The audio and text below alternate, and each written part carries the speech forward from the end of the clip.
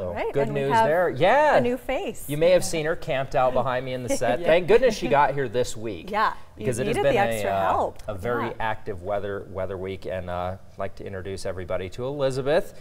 She's joining us from Georgia. Going to be our new meteorologist here at the station, and so yeah, tell us a little bit about yourself. Yeah, so I'm from Georgia, originally from Columbus, Georgia, but went to school in Atlanta, Kennesaw State, where I got my journalism degree.